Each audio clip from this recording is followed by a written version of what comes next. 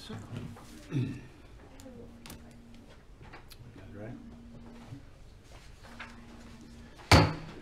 All right, good afternoon, ladies and gentlemen, and welcome to this Monday, April 4th public meeting of the Board of Garrett County Commissioners. I want to welcome a full house of people here today and anybody online. If everyone would please stand with me for the pledge, and then Commissioner Tichenor will lead us in the invocation. I pledge allegiance to the flag of the United States of America and to the republic for which it stands, one nation, under God, indivisible, with liberty and justice for all. If you would bow with me for a word of prayer. Precious and loving Heavenly Father, Lord, we just come to you today thanking you for the opportunity to be here today, Lord, and we thank you for all those that are present. Lord, we just ask your guidance and direction in everything we do here. And Lord, we just continue to praise you and glorify you, and we do all this in your precious holy name. Amen. Amen. Please be seated.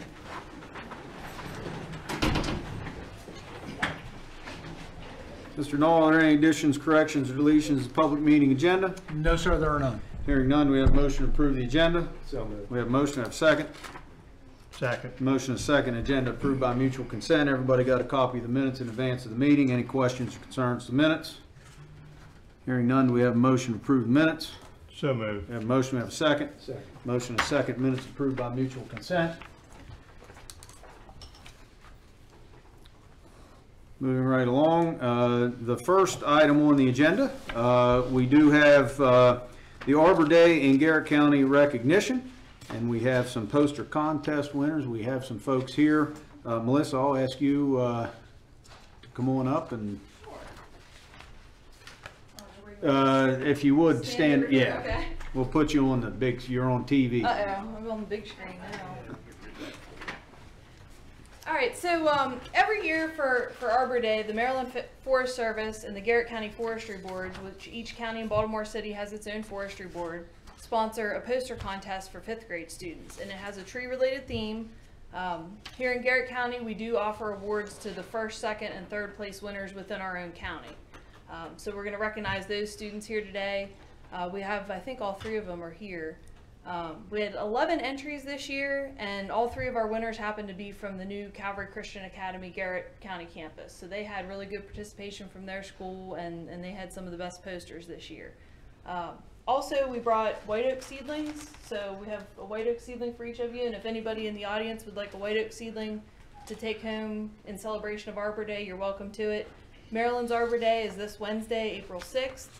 The state Arbor Day falls on the last Friday of April, which I think is the 29th this year. I didn't look at my calendar, but it's always the last Friday of April. So if we could get, if we have Raya Brenneman, she was our 1st place poster winner. Butt in here. And we do have awards for her. This is why I put these in my wallet the other day, so I didn't forget. Come on up. Right. So there's for Raya.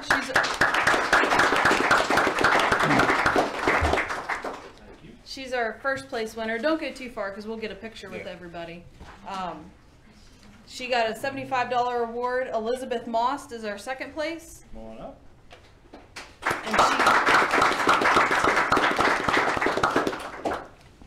And she gets a $50 award. And Emma Wass is our 3rd place. And she gets a $25 award. All right, and before you walk away, we do have a proclamation for Arbor Day from the Garrett County Commission. Whereas Garrett County is extremely proud of its vast array of cherished natural resources, and the commemoration of Arbor Day serves as a fitting tribute to our mighty trees and other treasures, and whereas Garrett County's forests constitute one of our most valuable renewable and recyclable resources, providing timber for industry, habitat for wildlife, watershed protection, clean air, improved water quality, and recreational use. And whereas Garrett County is pleased to recognize the many conservation organizations and other concerned citizens who have joined with the Maryland Department of Natural Resources Forest Service to wisely plant trees for the future. Now, therefore, we, the Board of Garrett County Commissioners, do hereby proclaim April 6, 2022 as Arbor Day in Garrett County, and do commend this observance to all of our citizens, signed by Commissioners Heimball, Tichenor, and myself. And We appreciate the trees. You want to bring the tree up here? Yeah. Why don't, Why don't we bring the winners up? Thanks, buddy. Here, I'll give you this. And Mike, why don't you and Melissa jump in here? Yeah. Yeah, bring your pictures. bring your posters up. We'll just line you guys up here. Yeah. Just right Come on up. Put a tree tube shelter on it. Congratulations, all three of you. Congratulations, guys. Hold your pictures up. Yep, hold them up so you can Not in see. front of your face. In front of your face. There you go.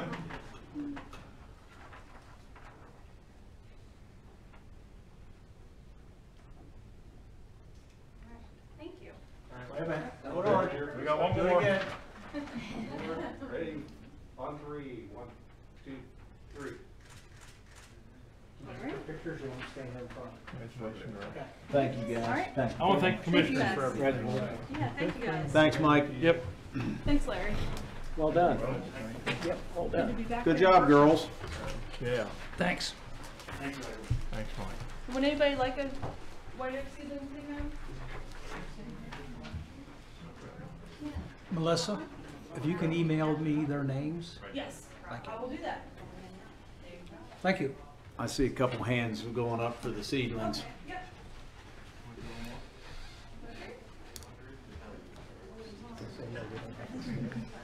Yeah, I think they're.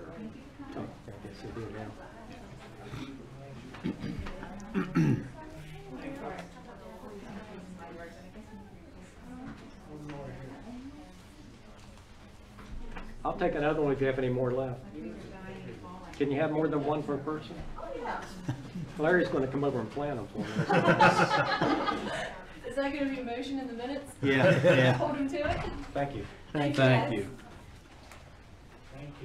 You're welcome. All right, for the next item on the agenda, I'm going to ask Lisa Thayer Welsh and Luann Riddell to come up, please.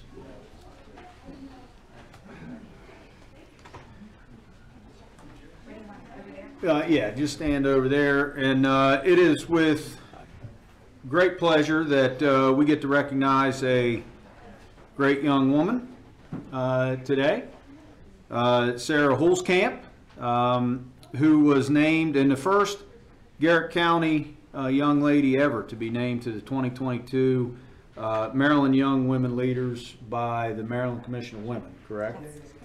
So we have a proclamation honoring that achievement, and then I'll see if our representatives, Luann represents the Maryland Commission of Women and the Garrett County chapter, and Lisa is very active with the Garrett County chapter of the Commission on Women.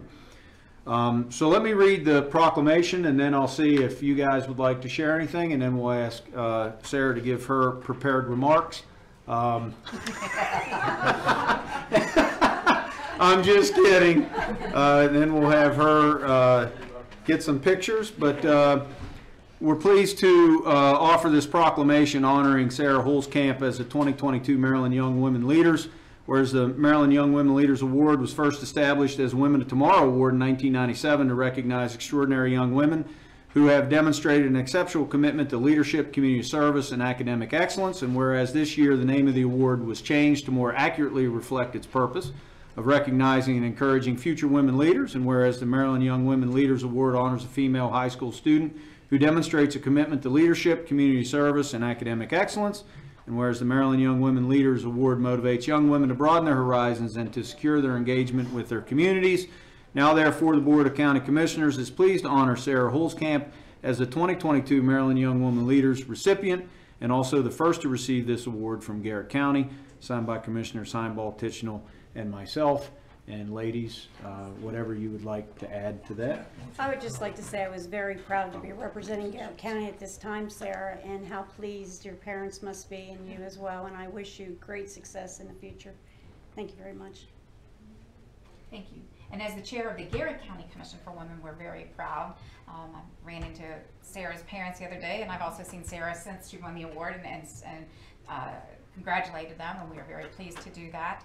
And if I can have 2 more seconds, because the Garrett County Commission for Women, as you know, is going to have its annual Hall of Fame brunch, where we're going to induct up to 3 women from Garrett County who have contributed greatly to our community at that event. We will also recognize a Woman of Tomorrow locally at that event and award some scholarships, and we're also going to be inviting Sarah to that event. That is scheduled on Saturday, April the 30th at Duchess at Silvertree, and tickets are available through the Garrett County Commission for Women's Facebook. There's an Eventbrite, or anyone can contact me and I'll make sure that they get a reservation and a place at that event.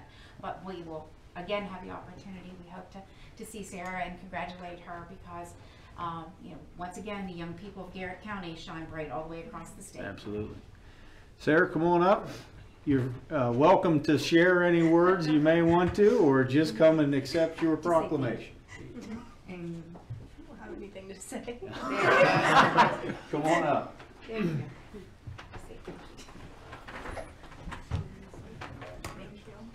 Do that, and we'll hold you here for a minute. Ladies, if you want to join us.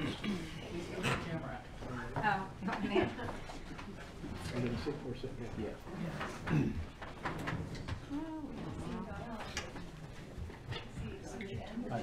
Either which way. And I have no clue what the white dot means. The left. 1, 2, 3. One more. I'm good. Okay. Now Newspaper? spin. 1, 2, 3. Congratulations.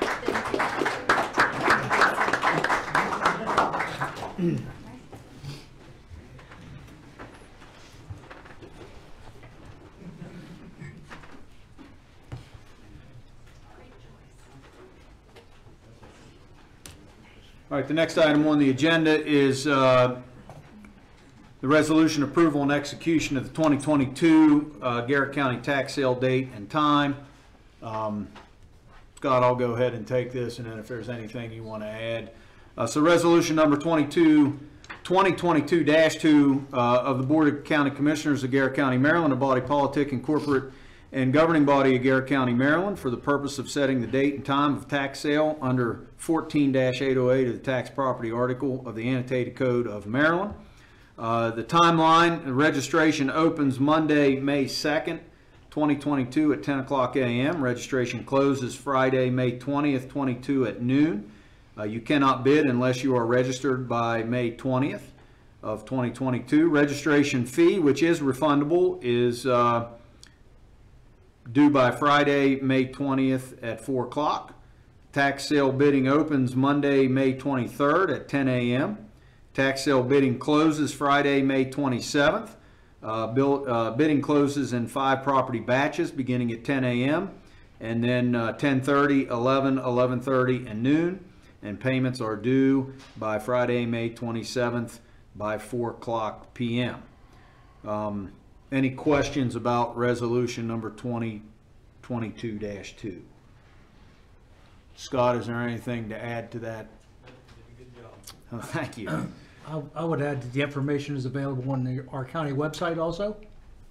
All right, information available at the county website.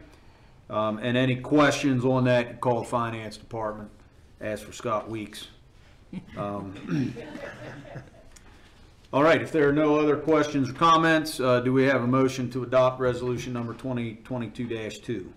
We have a motion, we have a second. Second. Motion, a second. Question on the motion. All those in favor say aye. Aye. Opposed, motion carries. Thank you. And the final action item on the agenda, Garrett County Purchasing Department. Mr. Knoll, what do you have for us? Yes, sir. We have bid number 22-0310, Alvelton Community Association sidewalk construction.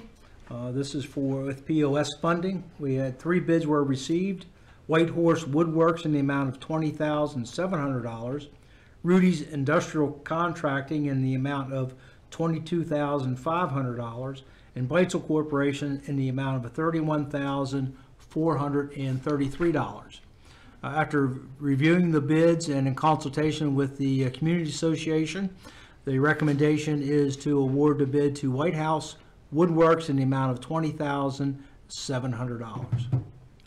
Questions on the Appleton Community Association sidewalk construction? We'll take the next one too. The second bid this evening is bid number 22-0303, Deep Creek Lake Wastewater Treatment Plant Office Building Roof and Gutter Replacement. Again, 3 bids were received. Rough Roofers and Sheet Metal in the amount of $58,000. Dynamic General Contracting in the amount of $81,000. And Tri-State Roofing and Sheet Metal in the amount of $85,350. Again, after reviewing the bids for compliance and in consultation with the Public Works Utilities Division, the recommendation is to award the bid to Rough Roofing and Sheet Metal in the amount of $58,000. Thank you. Any questions on the roof and gutter replacement?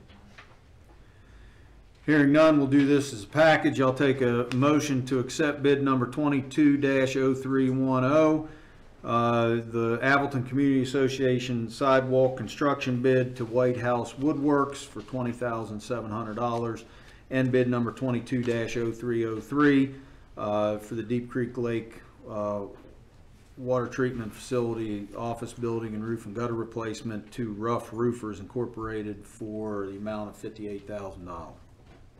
Make a motion to accept both bids. We have a motion, we have a second. Second. Motion is second. Question on the motion. All those in favor say aye. Aye. Opposed, motion carries.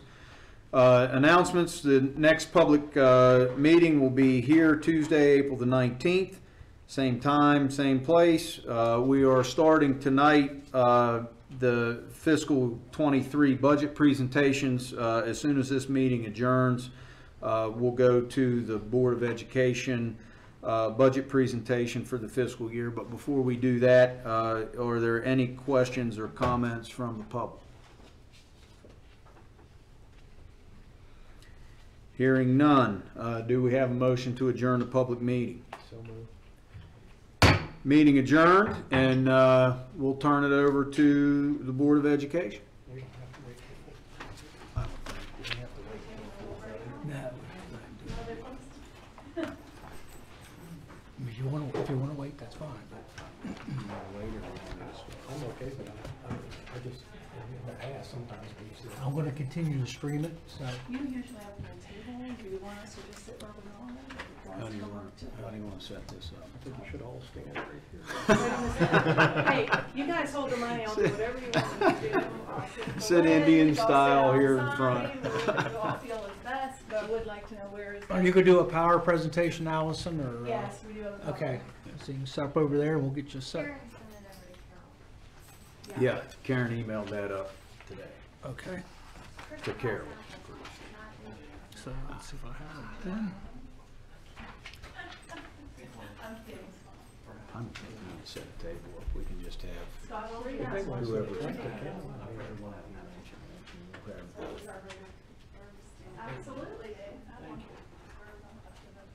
Whoever's going to present and speak, if they can do it from the podium so that the streaming can pick that up. All right. Let's go together.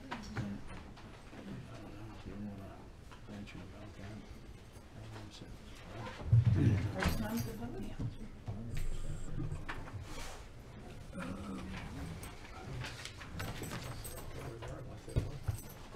No, I guess it doesn't matter. Okay.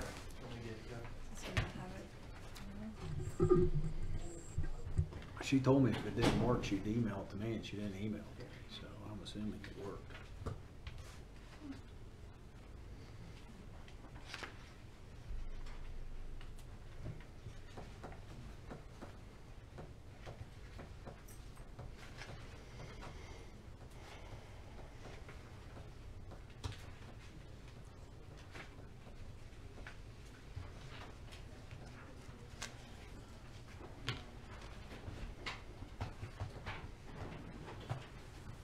We'll start at 4:30. What's that? Oh, yeah. Does she have the? Yeah, she's forwarded to me, yep.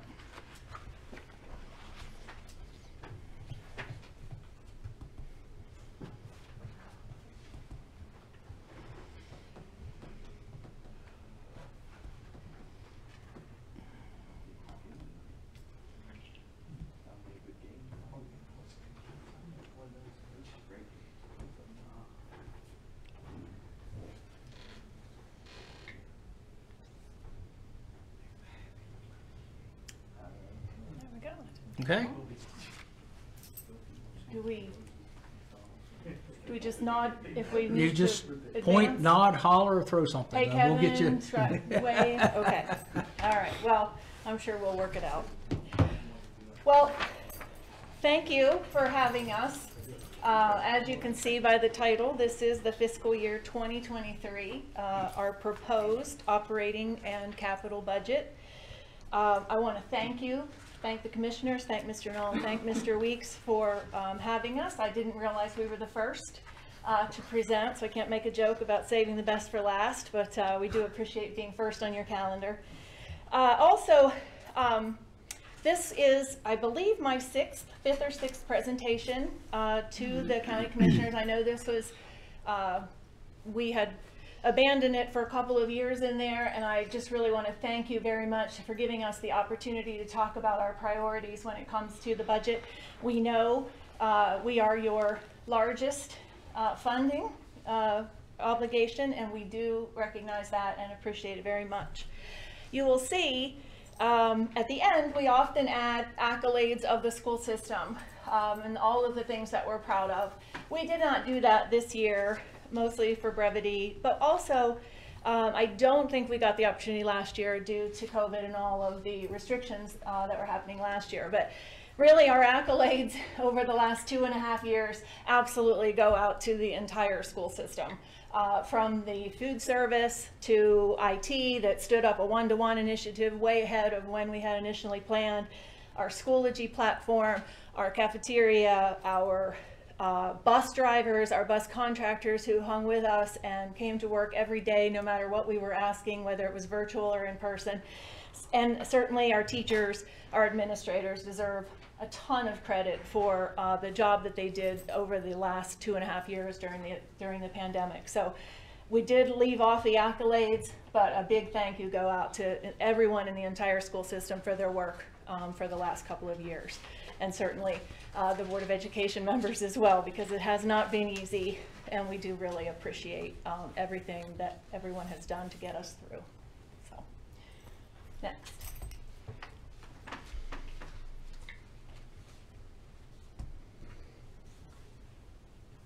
All right, so again, as we said, this is a proposed budget, and in this budget you will see the priorities that we have set moving forward in the FY 2023 operating budget.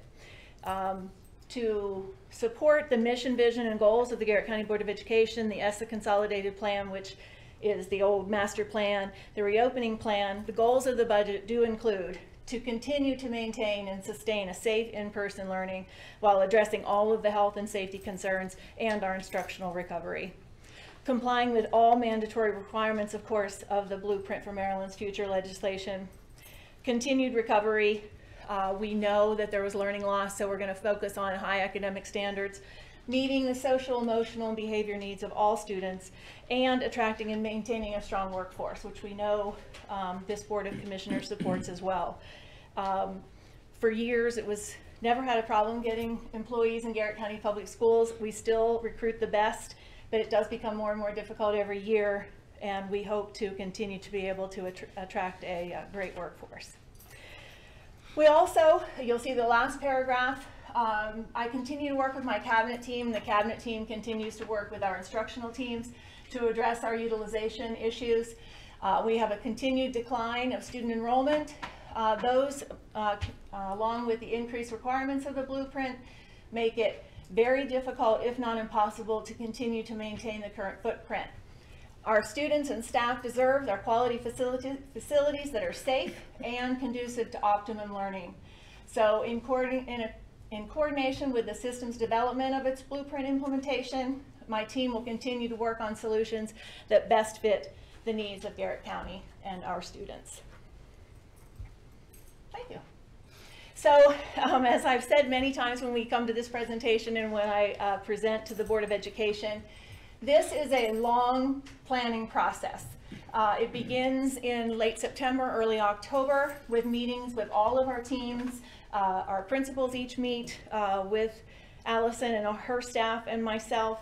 We also consider all of the system-wide initiatives you see on the screen, ESSA, the ARP Act, the Blueprint, our CIP, and then any other initiatives that I determine, or of course our elected board find important as initiatives. And all of those are considered as we develop this budget. In addition to, each school has a SIP plan, a school improvement plan, and they also work with the departments to develop their goals and initiatives. And then, of course, anytime there is mandatory requirements, we embed those in all of the plans that you see there. All right, this budget, our highlights, there are 4 of them. Of course, these are not the only 4 things that we are concentrating on, but these are our big 4. And the first being to accelerate our academic achievement. As I said, you know that we have had learning loss over the last 2.5 to 3 years. So we want to continue to refresh our instructional resources and prioritize those, and then utilize our restricted funds from federal and state to provide any additional resources we can to support our students and our teachers. You probably hear quite a bit about social and emotional well-being of our students and staff. Our student services team is working to realign our resources to meet our current needs. And our restricted funds, again, are utilized to provide additional resources that support those initiatives, and also professional development in mental health needs, social emotional well-being. I already talked about attracting and maintaining a strong workforce. We feel very strongly that we have a great team, and we have careful planning to make sure that we're building a strong compensation package so we continue to attract and recruit the best, of course. And then finally, sustaining safe in-person learning. We are thrilled to be back to getting as close as we can to back to normal. But that, of course, with all the PPE and all of the other supplies that we've needed and our air quality improvements, continuing safe in-person learning is a priority of this budget. So at this time, I'll turn it over. Now when we want to talk about the funding and revenue, we'll turn it over to Mrs. Schweitzer. So in the last couple of years, the landscape for public school finances has changed considerably, as well as the programmatic piece, because of the Blueprint for Maryland's Future legislation, as we call it, the Blueprint. And so for the purposes of this presentation, there have been funding changes as well as requirements that are placed upon us for spending. So this first slide, the funding changes that we have seen that we're working through with our partners at the Department of Legislative Services as well as MSDE to really understand what the legislation means. We have a couple things that are the same. The first thing is that the variables that result in our revenue are the same. We still receive state revenue based upon our enrollment count at 9/30 of each year, as well as the formula that calculates our county's wealth.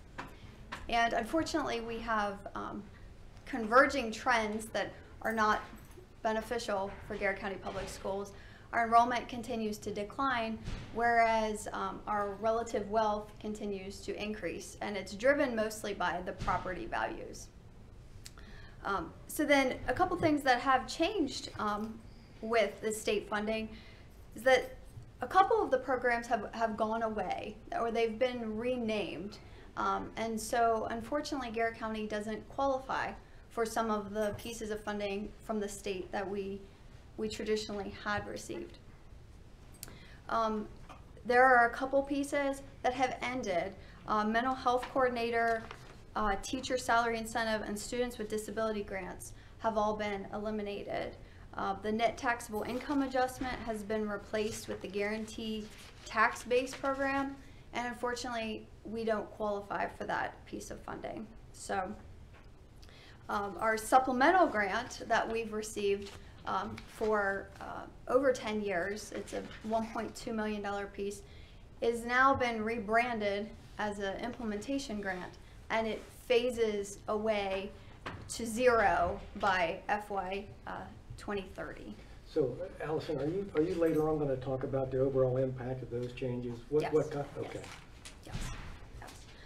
So then the piece that I think you gentlemen are going to be most interested in, and I know that Mr. Weeks is the maintenance of effort or the local obligation. And so under the blueprint, there's a two-pronged test now. And according to the law, the local government is required to fund the greater of the local share, which is a piece that MSDE calculates, or the traditional maintenance of effort calculation. Now, the maintenance of effort calculation has gone through a couple changes as well. There's what they're calling a smoothing effect on the enrollment. So we take a 3-year average of the September 30th count rather than just the exact September 30th count.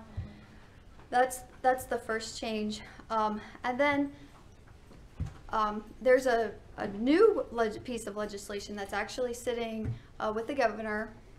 He can either veto it or approve it. It's House Bill 1450.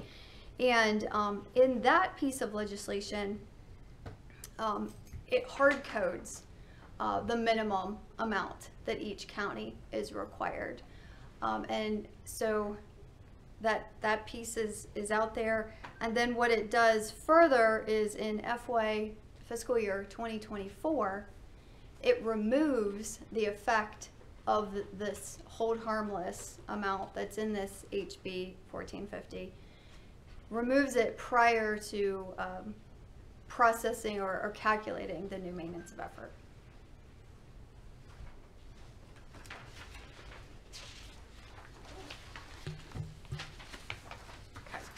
So the mandatory spending changes that we are seeing as a result of Blueprint, what we have here are really just the budgetary impacts of just high level changes. They do not include any of the programmatic changes that we really are still in the beginning phases of that planning. But in fiscal year 23, we are required to provide a $10,000 increase to any teacher that has his or her National Board certification. And if that National Board certified teacher is teaching at what is classified as a low performing school, that teacher would receive an additional $7,000. Also for fiscal year 23, there's a minimum school funding that has to be spent. So each of our funding sources, when we take the state contribution for the program, plus what you'll see is the local share, and that's coming up in a couple slides, that total must be spent 75% at the school where that enrollment attends, and by that program. So if it's compensatory services or compensatory ed formula funding, it needs to be spent on students that are free and reduced meal students. And we're going, this is a completely different way of how we are, we have to report on our, what's supposed to be unrestricted funding. Do you have a feel, can we ask questions as we go? Or? Sure. Absolutely. And maybe it's something that's coming later. I got a leg cramp, sorry. So the 75 or 100%, whatever is spent at that school, do you have a feeling yet for what that means in the way you manage your money and what the overall impact is? Yes. So you could end up short somewhere else because Yes, you have to spend absolutely money. correct. Okay. Absolutely. Yes. And really what is this legislation has been designed to do, the spirit, is for the money to follow the student that triggered the reason for the LEA, the local education agency, to receive the funding. So It's also important to note on the first bullet, right now we do not have any schools. I was talking about accolades a little bit ago. We don't have any that meet the state definition as being required to be named low performing school, which is great. So we don't have any, but that could certainly that could certainly change, and then we would be responsible for an additional funding for any of our national board certification for any teachers that would if we happen to have a low performing. But right now, Garrett County Schools does not have any schools that are designated low performing. So then in FY24, or fiscal year 24, we must be able to prove to the Accountability and Implementation Board for Blueprint that Garrett County has provided a 10% salary increase to teachers. This must be above the negotiated schedule. So this is something that obviously it's over time, but we are cognizant of trying to attain that that certification. So, and then programmatically, we currently do not have any concentration of poverty schools, but in fiscal year 2024, we possibly could. The way the legislation is written is that in each year, the threshold of the free and reduced meal students is reduced a little bit. So depending on what happens, we do see a trend that possibly one of our schools could become a concentration of poverty. So the 10% salary increase from 2019 to 24 that's funded 50-50 like we do over. Would 50% of that come from the state and 50% come from the county? Unfortunately, we're not quite 50-50 because of the wealth factor. So it's about 55-45 for unrestricted. The count 55 county. Mm-hmm. You're going to talk later here about what that means in terms of future costs. I guess I need to wait. So, sorry. No, we're happy to answer them as we go. Remember, we've done this 6 times Right. with you. We can anticipate some of the things Yeah. you're going to ask. Okay. And career ladders on Oh yes, and then we have the career ladders that are required by fiscal year 2025. And then the minimum teacher salary in fiscal year 2027 needs to be $60,000. So. and we're already working towards that. We're not waiting until it's closer. We're already working towards all of those. Yeah. So we did feel that it was necessary to share with you guys the some budgetary challenges that we had while we were working on collaborating to prepare this proposed budget. It's not a secret that we are in a very, very high inflationary time period that threw a wrench in a lot of the planning that we've done, especially for like contracted services, our license renewals, a lot of our projects, our maintenance, our operations. We've seen a steep increase in our goods and services. As you'll see, we're looking at pretty much flat funding overall, whereas inflation is about 7.5%. So that's challenging. Obviously, we have the Blueprint for Maryland's Future that we're taking into account. We've been talking about that. And then we do have this underutilization and enrollment decline problem issue that we're trying to work through. It's getting more and more challenging every year to provide the services to our students at 12 schools. So. Okay, so this chart is the summary of all of the revenue and that we're anticipating. And you can see it's side by side with fiscal 22. And the 23 preliminary draft numbers come straight from MSDE. And this is where you'll see that there are a couple pieces of funding where we're receiving 0 this year, and in prior years we've received funding.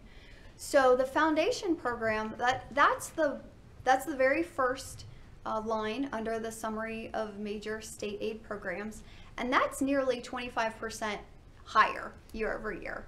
And according to the experts on the Blueprint legislation, that was by design, that all these other pieces that were going away, this large increase to the foundation per pupil was supposed to overcome all of those pieces that were either sunsetting or being renamed. And so, you know, it kind of did. It's about 3.1% higher state year over year. However, we are still, you know, we're looking at the county maintenance of effort there, and we are going to request a little bit higher than what the legal minimum is. But we are no longer utilizing prior year balance fund. We've gotten to a point where we can't do that anymore per our policy, per the board's policy. So at this point, we have not used any fund balance. It's important that we're living within our means, that we're right-sizing this unrestricted budget, because as you'll see, Mr. Knoll, if you want to flip over to the next one. But you're saying that you're a local board's policy, or the The state local Board of Education's Yeah. policy, yes. And it's in conjunction with the county commissioner's policy as well. They reference each other. But my point is that it's important that the elected Board of Education is living within the unrestricted means, because when you look at this chart, this is the full picture. So this shows the unrestricted and the restricted funding for a total.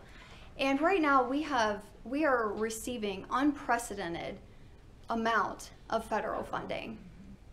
And we're, as a management team, we are working diligently to make sure that what we're spending these dollars on can be either one time in nature, or there's a plan to sustain it through either finding other restricted funding sources or pulling it into the unrestricted budget in some manner. So there's a lot of planning, a lot of strategic planning happening with these federal funds that you're saying. And so what it's effectively doing is it's actually the percentage that the local government is funding of the total has decreased a little bit because of all of these federal funds. But we're, like I said, very, very mindful that by the end of FY24 and when we're planning for budget year 2025, that we need to be very careful about how we're spending these dollars. Okay. So this chart is the chart that I felt was necessary for you gentlemen to understand what this local share means. And so what MSDE has done is prepared a per pupil total amount of what each of these state aid programs should be funding per pupil. And then based upon the wealth of each county, that's how we get the split between what the state share is, what the local share is, and then the total. So when people are, I don't want to say spinning it, but when they're digesting this legislation and they say, okay, well, you know, each national board certified teacher is going to receive $10,000 extra next year, but you're going to get money for that. Well, we kind of are. So we get the $25,000 here from the state. But in order to make up the full $60,000, you're taking from your local share to cover that. So, Jim, you said 50-50. You can see it's not 50-50 to make up the full $60,000.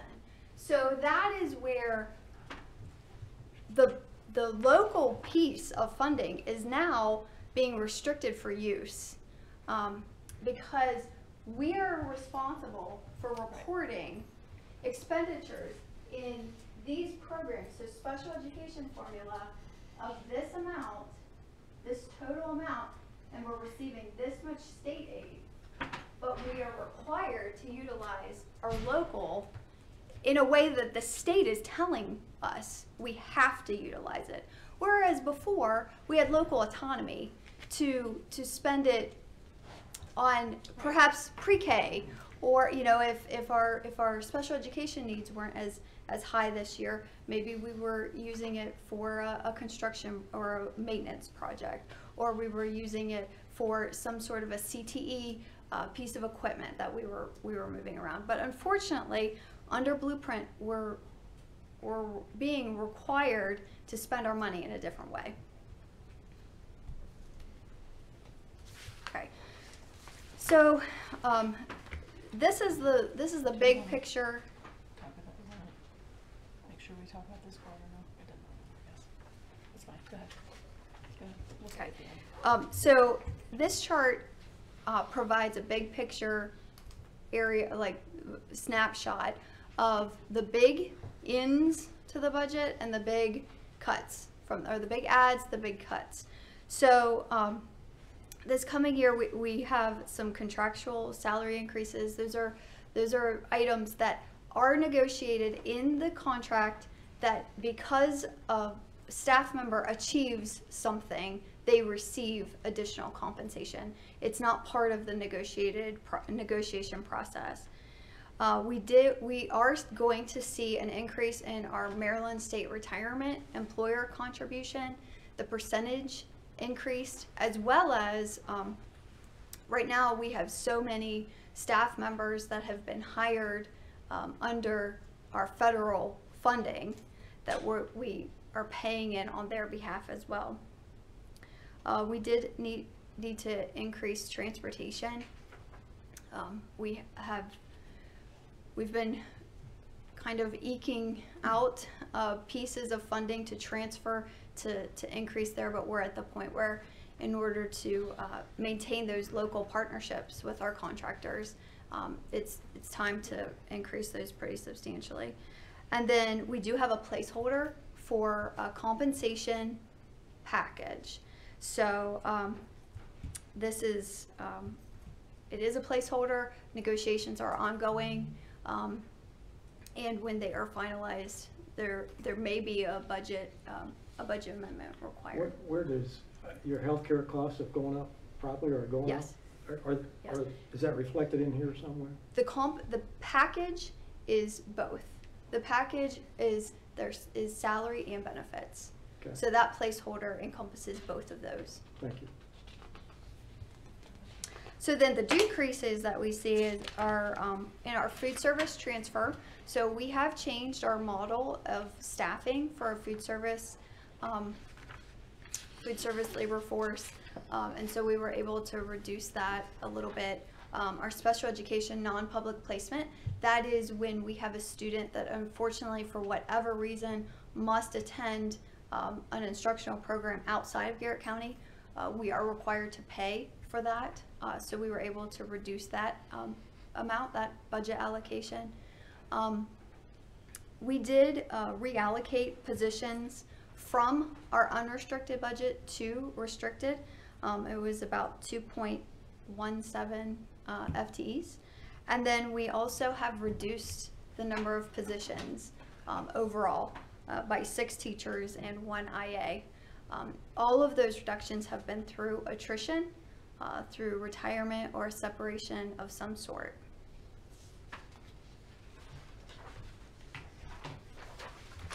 Okay, so this is a snapshot side by side, year over year of the proposed budget by category.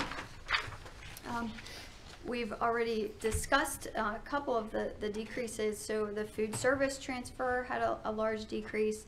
The maintenance category, we did reallocate funding from maintenance to operations. Our pupil services has decreased because we have restricted, or we have shifted a staff member to restricted funding. And our special education has decreased.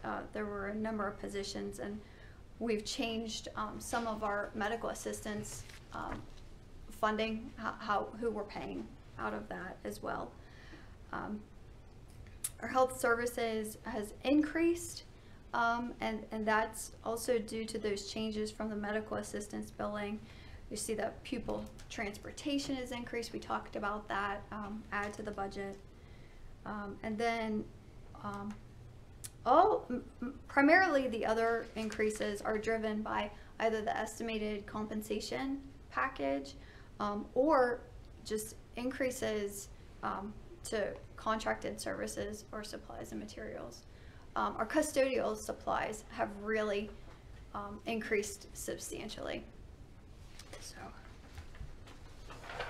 okay, and then here's just a pie chart to show by category. Instruction is by far our biggest spend, as it should be, and there aren't really a lot of variances, great variances between the percentages here.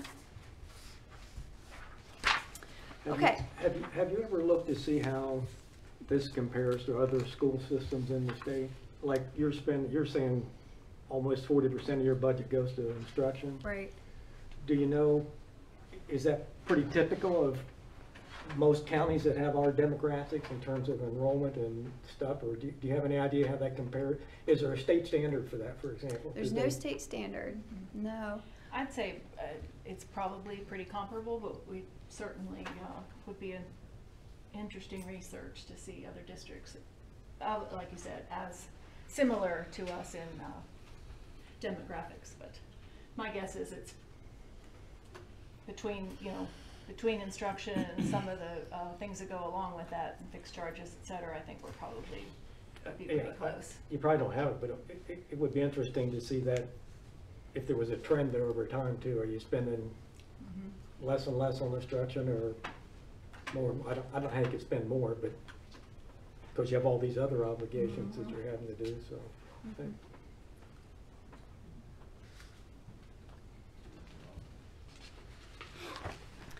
Okay, so here's the side-by-side year-over-year by object. And by far, our biggest spend is in salaries, but we did have a large decrease in our equipment. We have reallocated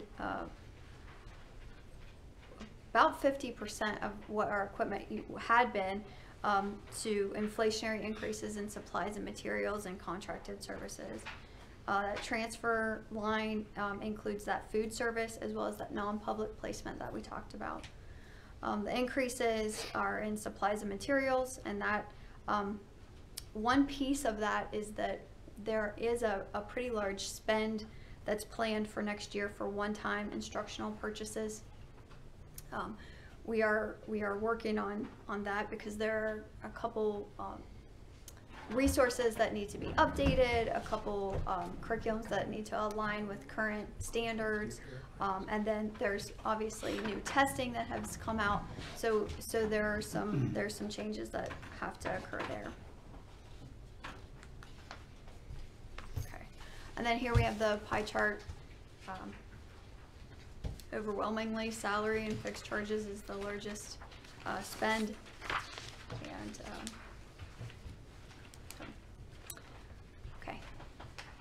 so this is a list of our capital requests. This is the superintendent recommendations.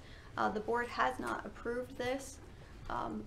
We are hopeful that at the April 12th meeting we will have a Board of Education approved budget that we can send over to you all. So it's in these requests. Superintendent Baker has, she explained her goals with respect to the instructional areas, and we're really focused on air conditioning right now and enclosing that open space. And so Mr. Wazlowski and myself have worked very closely with our regional director at the IAC, and we have received approval for air conditioning at Northern High School and Yacht Glades. The reason we proposed those two schools to begin the air conditioning initiative is because when they're comparing our projects to the other schools in the whole state, they're looking for the least amount of air conditioning in a building that moves that project up in priority. So Northern High School and Yacht Glades had the least percentage of air conditioning. I believe it was only their offices, and maybe Northern High had 2 or 3 classrooms. So that's why we started there. And then we do hope to bring forth for next year the Southern High School air conditioning project. So the AC installation at Northern High School also aligns with the boiler replacement. So that would all fall under Healthy Schools. Whereas if it were a capital improvement project through the state, we have a finite amount of dollars that we can capture in the capital improvement plan. However, when you start looking into or peeling off the layers of some of these other programs like Healthy Schools, you're really comparing your building or your project to that of across the state.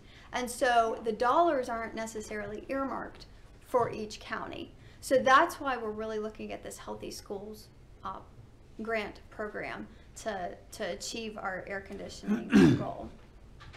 And the 90-10 funding doesn't apply? It does apply. It does apply? Yes, it does apply. Allison, so on this chart, what you have as state, all of these projects you've been given preliminary approval that the state would fund those? Yes. And then is this 1.6, around at the 1.7, your ask, or is some of this, like I'm looking at this E-rate for IT hardware, so will that 45,000 be through E-rate, or are you asking us for the 45,000? We're asking you for the 45,000 so that we can get the 70% match. Gotcha. Yeah. So I didn't capture that like other column, I guess. No, I just wanted to make could've, sure everybody but- understood And like the that. Maryland First Communication Project, that's those like beefed up radios Yeah. Right. that go on our buses, and we bought the first phase with our Safe Schools grant Right. money. And not knowing exactly what that funding is going to look like next year, we really want to make sure that the project gets complete. So that's why that is on here.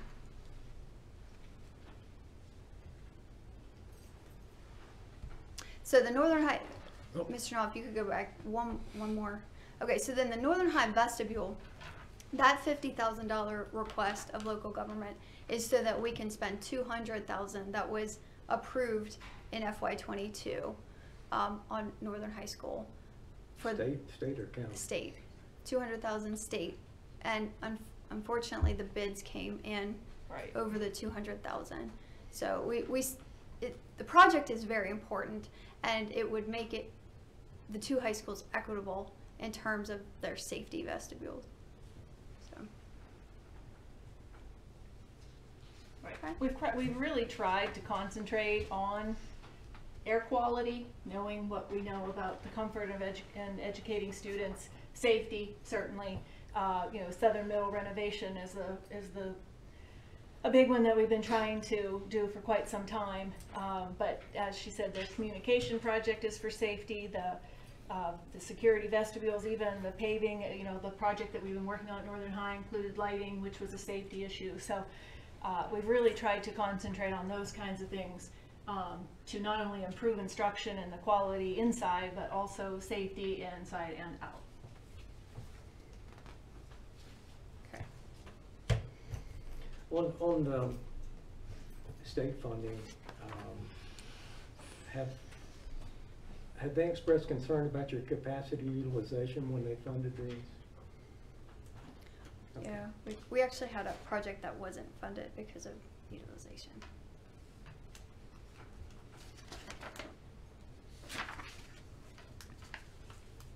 Okay, so we're ready for the, okay, Mr. No, if you go, there's one last slide, I think.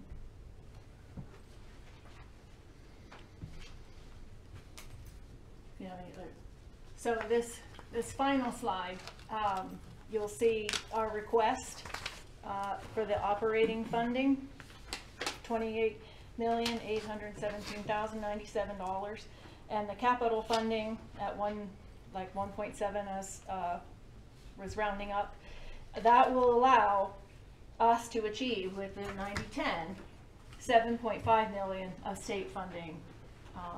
But again, the entire budget is proposed, including the capital projects. It is up for possible approval at the April board meeting, in which case then it would become the Board of Education budget. So these right now are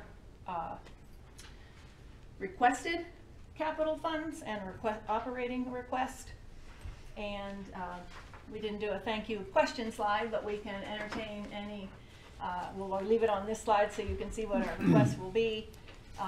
We're ready to entertain any additional questions that you may have. Or all 5 board members are here, thank you. So one question I have, more for clarification than anything else. So this is a 23 request. You went through your funding challenges looking into the future. And we know there's going to be challenges coming across the board in every organization that we fund, probably greatest with the public schools because they're our largest organization. FY25, we know there's going to be some significant challenges there because federal funding is going to run out and some other things. I'm assuming, and I know you guys do a good job with this, but as we're looking at 23, and I know as you're looking ahead at 24, and I'm sure there'll be some other questions coming up about this, you know, looking down the road, are we preparing for 25 now as we're moving forward? Because we're looking at the ESSER funding running out. We're looking at blueprint implementation, basically fully implemented there for most things. I mean, there's going to be some, that year is going to be pretty challenging, and then moving forward. And really that's what, you know, we don't ever just build it on the current year, but this year more than any, you're absolutely right. And you've been in some of those meetings where we have looked at 24, 25, knowing the more we plan now. We always look at efficiencies in schools, right-sizing them, administration, but this year probably more than any, because we don't want a huge funding cliff in 25 that we wouldn't be able to sustain. So we certainly are planning ahead to the out years when we know a lot of the other funding is going to run out.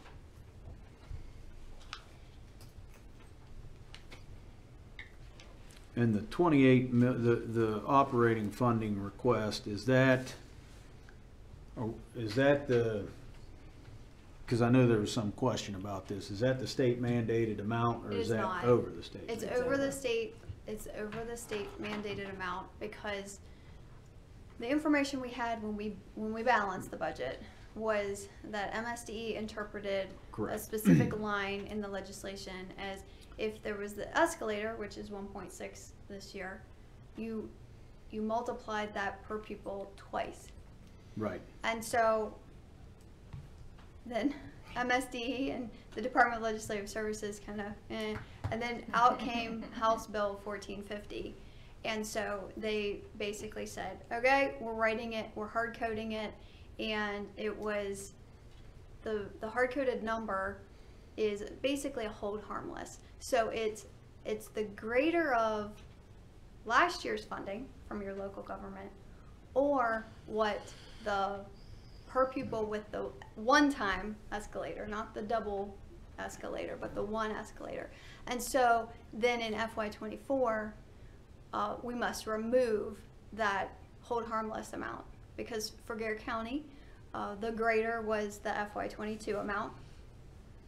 And so in order to get back down to what that escalator amount would have been, we have to remove the $342,000 prior to beginning our calculation for FY24. So with that legislation, you know, we were as a team, we had been planning for 25 and feeling that by all estimates 24 was going to be pretty flat. We were planning to pull out that fund balance piece that we'd been relying on, that crutch. We pulled it out so that we could right size the budget. And then it's kind of like the bottom dropped out, because by removing that 342,000, when we estimate out based upon today's enrollment numbers, we're looking at about $1.2 million less in maintenance of effort. So let me stick with that for a minute, because there's a method in my madness here. So does this recalibrate the maintenance of effort per student? I'm not If sure we fund over the mandated amount by the state, Right. if we fund this request, Yes. does that recalibrate maintenance of effort per student? Now, understand as, No, so as that- the decline happens, the real dollars will decrease, but Right. is the amount per student increase because of this number?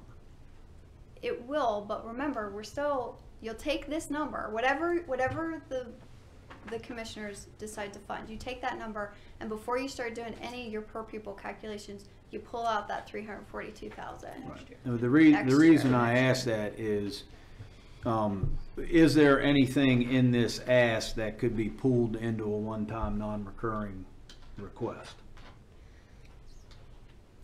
And what you're saying, Adam, Possibly. is it doesn't really matter, because you deduct the 342 off of that right away when you go into Yeah. next year's maintenance of effort. Yeah, and I understand what Paul's trying to do, Yeah. but quite honestly, and I knew you were gonna ask this question, Oh, there I is mean- not anything I'm that trying they to, I'm would- trying to I make know. sure we get you the money that you I need understand, without committing to a No, I long-term. understand. Yes. I do understand, but we're at a point where we already knew that we were so tight, and that's why you see the requests under capital that you do.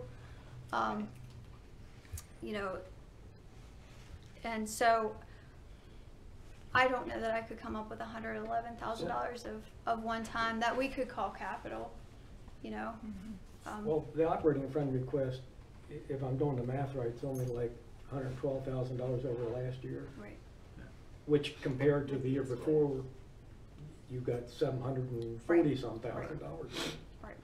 Now, you still have, I don't know, 125 fewer students than you had last year. Mm-hmm. Right. You know, Jim, part of one of the things you said earlier, that it's gonna be a dilemma in FY25, is the ESSER monies and all the monies we're getting from the government is great, because we're doing after-school programs, summer programs, tutoring, et cetera, et cetera, et cetera. And we're getting better at educating our students, but then all of a sudden the money runs out. Now, how do we fund those continuing programs? That's coming out of our operating budget. That's the only way we'll be able to do that. And, Yeah, I have a couple notes here about that, so I was Yeah. going to Yeah. ask. I mean, so- that's, yeah, it's. Well, you know. Even with Major fewer dilemma. students, greater need right now. I would Sure. say we do have fewer students, but Oh, with the recovery and the pandemic, the needs are greater. And as Allison said earlier in the presentation, we do try very, very hard to right size. We try hard to make recommendations that we feel will, of course, be the best use of taxpayer dollars. And when we have come to you for our presentations, we have always tried to work within the maintenance of effort. This year, because of the timing and because of the original guidance, we did decide to ask for a little bit above, but we're hopeful, and we know we're the greatest amount that you have to fund. Well, I think But we do have a lot of needs right now that, Yeah. as Mr. Wood said, we're gonna have to find a way to continue to sustain. Well, let me say, first of all, that comes across in the presentation, that you're concerned, you understand where you're at, and that things are do. gonna get worse before they get better. Mm-hmm. And, Yeah. you know, I was at a Mako legislative reception, I think it was the last week of March, and this guy looked me up, Alex Donahue, Mm-hmm. Yeah. and he singled me out, come up and started talking to me. From you the know. IAC. Yes. Yeah. He's he's- the gentleman that he's is one of the the- presenters. Deputy Director of Field Operations Right. or something. And we started talking about it, and he said, you know, if Garrett County could right-size its school system, that they could save, he used a number of $290 million over the next 30 years. Now, I guess that's an estimate. What if he's half right? I mean, what if he's a quarter right? I don't know. Who knows what's going to happen in 30 years? But I went back and asked Scott to dig up some information for me, and I know you all are tired of hearing me say this, but he put together a chart that shows basically enrollment and expenses. And you know, you're at the point, I mean, I went back and read the, I don't know what the title was of the thing that you presented to the elected board, but it talked about grade banding and some Right, other facility things. utilization and grade Yeah, boundary, or and vice versa. And it was basically getting down to where you had suitable or acceptable capacity utilization. This guy's comments were based on the fact that you're right size, and I don't know where he got the number from. Oh, well, maybe from that presentation, because he talked about 7 or 8 schools. And, you know, I've been talking about this for years now, and I think the elected board now is a victim. You're where you're at because 10 years ago, 15 years ago, my opinion, nobody else's, the elected board didn't do what they should have done, which was look 5, 10, or 15 years ahead. You know, we keep thinking that school enrollment's going to increase, that people are going to buy homes and move here. There's only, the real estate sales are at an all-time high. There's only 80 homes left on the market. Real estate, you know, it's over. And they didn't move here, and enrollment didn't go up. It went down another 125 or whatever the number is. I mean, you're down, if I did this right, in the last 10 years, you're down about 750 students. I don't know if that's right or not. And you continue, you know, I don't know where it bottoms out at. But what I heard in your presentation, when I look at the numbers, it tells me the elected board hasn't acted yet on your proposal. And it tells me you all are going to have to, you're going to have to act on that plan. I know there's some tough decisions in there, but you don't have any daggone choice, man. I mean, when you start looking at some of this stuff and you consider, and I think you said this, right now there's money everywhere, state and federal money everywhere. That's all going to dry up. And then you're going to be stuck with all these things that are being implemented, and there's not going to be local money to pay for it. And if you don't get the capacity utilization in line, then you're not going to be able to get the money and take advantage of the 90-10 split. Right. And with George and Wendell leaving, I'm sorry, but the 90-10 split, there's no guarantee that's going to stay around. And if we lose the 90-10 split, we're basically screwed on trying to do some of the things that we need to do to get to where we need to be. We asked the longevity, to Alex, what the longevity of that split is. It's every 2 years. Every 2 years. Yeah. So, Right, so we know we've we're got trying to. that right now. And, you know, with Senator Evers, there was 40 years of relationships and all that kind of stuff. It's amazing to me that he was able to get the 90-10 thing, but that's, as you said, that's perishable. And the next senator isn't going to be from Garrett County. And so, Right. and won't have 40 years of friendships and experience and all that kind of stuff. So it's not unreasonable to think that we could do that. And from what you also said, we're not at 50-50 anymore, we're at 55-45. That could get worse too. With all the development we have and new housing and all that stuff around the lake and the decrease in enrollment, our share could go from 55 to something else. I don't know the formula well enough to know what it is. Well, I think our wealth has always hovered right around 5, 6, in there somewhere on that chart. And then, from what you've said, with the blueprint for Maryland's future, you're going to have, it's pretty apparent, you're going to have less flexibility and control on how the money's spent. Much less, much less. For one thing, at you're least going to for spend a now. lot more time trying to calculate everything and report everything, but on top of that, Yes. you're not going to have the flexibility you've had in the past about where you use the money. It's just very concerning right now. And when you look at, and I know you're all aware of this, but when you look at the, if I read the report right, the capacity utilization is about 58% overall. It's 52 in the north and 56 in the south, I think, or something like that. I don't know, but we can't keep. I just don't see how we can keep doing things the way we are. And what I would suggest, and I hope we haven't, I talked last year about a window of opportunity with the 90 and George and Wendell leaving and a board that I think you have a good relationship with. You know, I wouldn't want you to miss the opportunity to come up with a plan that the Board of County Commissioners could say, we agree, we're supporting you on that. And to get away, and not to say, well, that's the Board of Education, we don't have anything to do, you want to close the school, complain to them, not us. But we got to have a plan that we can all agree on, and we can implement. And the windows, the window's closing pretty rapidly right now. If you want, I think your proposal talked about starting things in 2023, I think. Correct. And so, Yeah. In our 5-year strategic plan, the next step was the Southern Middle School facility study, the feasibility study, and the at specs, which is the next step. But I think you're referring to the presentation that we gave in February on the facility utilization and Yes. the grade band, Yeah. with a recommended grade band of Yeah. pre-K to 6 and Yes. 7 to 12. Yeah. We believe with the blueprint, we could really add value to our 7th and 8th grade. We've had some other people ask about why 7th and 8th grade. But there's so much of the plan, I think you said, that's contingent upon other parts of the plan. Because the next step is once we decide what happens with those 2 schools, then what do we do in the north? What do we do with the central office? You know, so that was a relatively bold plan and recommendation, but recognizing that is the most difficult decision that the board can make. Obviously, it's very difficult. There's an old saying, Norm, there's nothing like getting shot at to give you a clear head, and that's kind of where you're at Well, yeah. right now, I think. We've always had a pretty good working relationship. Don't shoot us. We are. No, but But I mean, I do understand what you.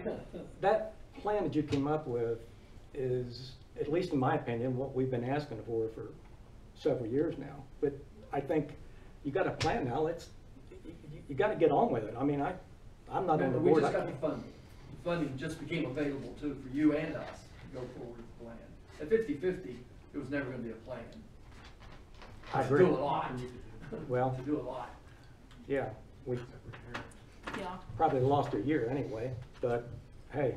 Well, we really, you know, we appreciate that. We see that as a gift. We see that as a blessing that we asked for years, as soon as it was 50-50, and it took a long time. So we do want to take advantage of many dollars under that 90-10 as we absolutely can. I look at your capital request here and the project that you've got listed. And, you know, I look at this and I'm saying to myself, I think these are okay projects. I'm not arguing that. But what happens if you get into a situation, and I think this is what Jim's alluding to, that we spend money on a school here. Let's pick out Yock Glades. Let's say we spend money on that school. 2 or 3 years down the road, you've got to close that Right. school. Here we spent you know, over $2 million on that school. Not saying that's going to be the school, but Right. Well, I'm I sure. think the implication here is that at some point in time, we've got to consolidate some schools. I mean, I think that's, And it's really just, over the last couple of years, I'm sorry to interrupt you. That's okay. We have really tried to look at which schools we believe would remain open, no matter if any consolidation, Northern High School, Southern High School. Yock Glades would, generally, it's one of our newer schools. So Right. we were hoping that it would remain open, and maybe there could be some other, the plan that you know, that we are operating, you know, moving towards. So most of the projects we've looked at are schools that we know will continue in our footprint, so that we don't have that issue. And I look at that and I think that's Yeah, very much the yeah. case. It's a shame we didn't have this, this split several years It ago is, with it is. Southern Middle School renovation. Absolutely. It could have been done, Yep, yep. but, Because the need doesn't go away, just because we don't have the projects listed, because we're not sure if those schools will be sustainable. They still have capital needs to make sure that the students are safe and the staff is safe, so it isn't like those projects, we just don't need them anymore, we still need them. We've just tried to concentrate on the schools that we know, or at least believe that the elected board will keep in our footprint and that we've recommended to keep. and I appreciate that fact, I really do. Mike, I think I interrupted you, I didn't know if there's anything we had anything. Well, you know, else. our problem is that it's not just the Board of Education costs that are gonna go up when all this Right. state and federal money goes away. There's all kinds of other unfunded mandates that we're getting, everything from body cameras to, I mean, there's lots of them. So, once you start looking beyond the next 2 or 3 years, it gets a little scary in terms of where the costs are gonna be and where we're gonna get the revenue to It does. fund all those things. So, and the housing values are only going up, so I would imagine our wealth formula, our wealth will stay about the same. So I think our funding will stay about the same, if not worse, but you're right, you know, we really are planning as far ahead as we can so that we don't have a cliff. I appreciate that. Well, the only thing I'll add to that is, you know, to Larry's point, and you're absolutely right, that it's been noticeable over the last couple of years that the renovation requests, and I use that term loosely, any kind of improvements to a building, capital improvements seem to be relatively well targeted for longer term planning. But I think maybe, Larry, I'm not going to put words in your mouth, but you know, the other thing as we're planning forward is we have to plan well to know what buildings are going to come up for future renovations, because I don't know, Scott, how much money we spent on Southern Middle School a couple years ago. We put a new roof on it, we put some new other things in it, and if we come in and renovate that building, which I think should have been done a long time ago, that's money we just wasted. That could have Well, went but it somewhere won't else. be because Yeah. of the scope of what Right. we're talking about with the renovation, because the state doesn't want us to scrap those systemic projects either. So the roof, the sewer Fire. line, and the fire alarm, Fire the alarm fire system will remain intact. So what we're looking at is a different scope than what was brought to the county commissioners as a renovation for Southern Middle School before. Well, that's good. It'll be more like a open space enclosure, a lot like what we're doing at Grantsville, where we basically gutted the inside and then we've made walls that make sense, so that we can have doors and they're safe, but we wouldn't be, and there might be some other things that have to happen. There might be some plumbing issues that we might have to address because of the lead legislation changes. There might be some other things like that that are systems, but it would be more of it wouldn't be a complete gut job the way that Northern Middle renovation had been and what Southern Middle had been planned to be. Well, that's good news. Yeah, and that's why we selected those 3 projects, because we knew they would sustain that school if we were lucky enough to get that building renovated. Getting closer, and we're really hopeful. Yeah, well, part of the real dilemma that obviously we face and you're aware of is student losses. And you said that, what's the basement of that student loss? I don't know that we have any idea what it's going to be. Because you know, Garrett County, I mean, to be just factual, is a retirement county. People move here to retire. It's getting People that move way. here to start families. You know, they move here to, and they don't have children. So, you know, it's a double whammy on us a little bit. Yeah, we get some tax dollars from us, but it hurts us educationally because our wealth value goes up. And we don't get the students that we need to get more money from the state. So, you know, Those people don't have kids in school, so they're not they don't particularly care. interested in paying. Yeah, I mean, exactly. So it's very difficult to look to the future as to what the future might be. And, you know, with private schooling and homeschooling, all those things are taking a hit. Yeah. I mean, they are. That's a trend nationally too. Yeah, I mean, it not is. just here. It's not just, it's You go not across just the here. state of West Virginia and see what that trend's gonna be Right. next year. Right. They get the money, those families Yeah. get the money, the voucher with them. Yeah. So, But we've also analyzed that data as well when the decline, we don't know precisely every single student, but it looks like the trend data is people moving, younger families moving out of the area is a large one. And then as Mr. Wood said, other families moving in that don't have young children. Well, it's kind of like Tom said, we've had more deaths and births every year since 2008. It's not that they're just Right. leaving, it's Yes, just that they're not here. exactly. And There's a we're few right, exceptions. They're I mean, having less children, or some of us, some of you. You'll get a smaller. Not every, speak for yourself. Hey, I was gonna say there'll be a small enrollment. Right. Yeah, I said earlier when we were talking, my family's doing its job to increase enrollment in Garrett County. It's not me personally, but my family too. But it's a combination of a whole bunch of things. Not just, it's less people having less children, people moving, graduating more than kids are coming in. You know, so we're aware of all those factors, and we're working to find ways that we can attract people to our school system, because we think it's great. And It is we great. want the kids that are eligible to be with us. But you also want to spend your money on classroom instruction, not on We do. a bunch of utilities We or facilities absolutely. you don't need. Yes.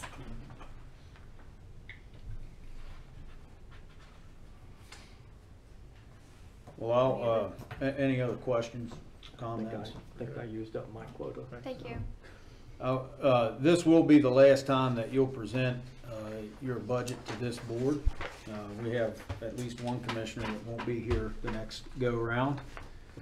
So maybe you won't get so many questions, I don't know. But yeah, I think I speak for all three of us. You know, it's been obvious the last several years that the board, the elected board and the staff have tried very hard to come in with realistic expectations and work collaboratively to try to build a budget that can be funded. It's noticeable, it hasn't always been that way. Thank you. And I know we appreciate it, and there's certainly tough decisions everywhere, and we're cognizant of that as well. But it is, and most of the groups that we fund, I think, realize the situation of the last several years and have been very honest about what requests are doable, and the school board certainly, as our biggest fundee, it is appreciated that there's obvious effort there.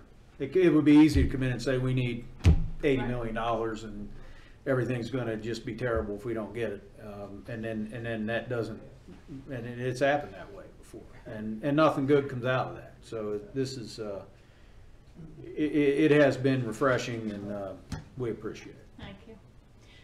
And as I said at the very beginning, I think my staff and I'm sure the elected board really appreciates the opportunity to come in and present where we spend the tax dollar and where we need to spend them and our initiatives, and just really appreciate your time. Thank you very much, appreciate it. Yeah. Yeah, it's a good presentation. And Yeah, Mr. thank you. Mungai, wish you well. I'm sorry you won't be. I'm gonna. So I should we can- I just can still prepare the come- answers? I can still come and sit back and hear them. Yes. So If I do get elected, I'll still have something to say. Absolutely. All right, thank you. thank you.